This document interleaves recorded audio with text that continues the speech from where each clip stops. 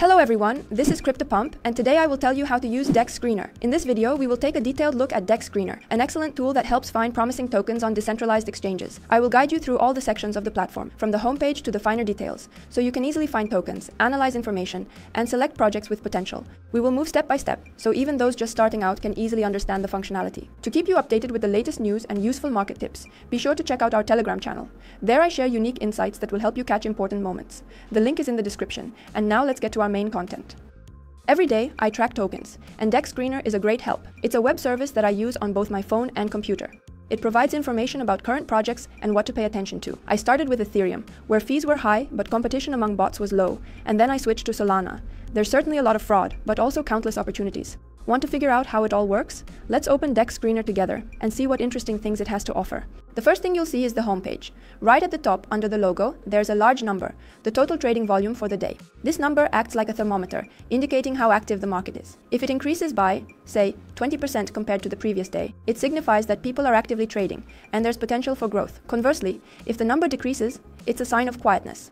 I usually wait for activity to resume. A little to the right, you'll see tabs with the names of blockchains: Ethereum, Solana, Binance Smart Chain, and others. It's like a switch. I select, for example, Solana, click it, and the list of tokens refreshes, showing only projects from that network. You can also choose the network that interests you and continue from there. Now, let's scroll down a bit. Here you'll find the filters. They help narrow down the options and keep only what we really need. The first button is Last 24 Hours. I click it, and the service shows tokens that were added in the last day. Next, I set the parameters. I set the trading volume to at least $1 million. This means there's already money in the token and it's not dead. I choose liquidity to be at least $50,000. This ensures that the token won't drop from the first sale. I also set the age to 24 hours. Fresh projects are often the most interesting. Then, I sort by dynamics over 5 minutes to see what's happening right now. When everything is set up, I click Apply, and the list of tokens refreshes. Now it only includes those that meet my criteria, and I can choose which ones to work with.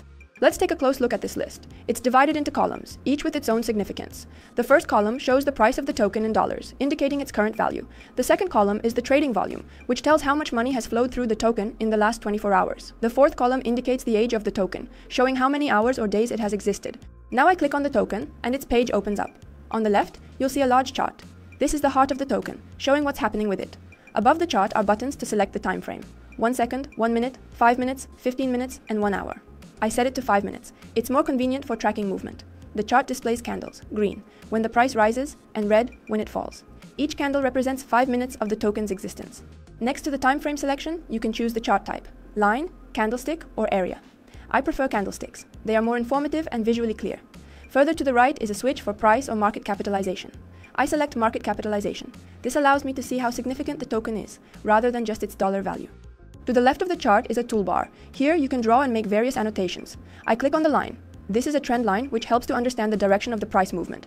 I can also choose the Fibonacci tool. I set levels where the price might stop or reverse. There's also a button for percentages, showing how much the token has increased or decreased over the selected period. At the bottom of the chart, there's a timeline running from left to right, allowing you to see how changes occurred.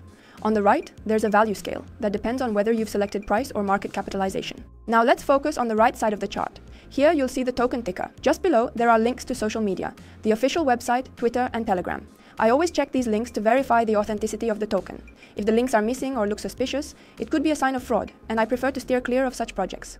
Let's move down from the chart. Here you'll find the token parameters. The first line shows the price in dollars, indicating its current value. The second line displays liquidity, which represents the real money circulating. The third line indicates market capitalization, the total value of all tokens. The fourth line shows the price dynamics for 1 hour, 6 hours, or 24 hours. I prefer to look at the daily change to assess the overall trend. The fifth line reveals the number of buys and sells for the day. The sixth line shows the trading volume in dollars. I pay attention to ensure that liquidity is at least a third of the capitalization. If there are more buys than sells, that's also a good sign. It means the token is in demand. Now let's move on to the tabs under the chart. The first one is Transactions. I open it, and information appears. The first column shows the time of the last transaction. The second column indicates the type of transaction: buy or sell. The third column displays the amount in dollars spent on the transaction.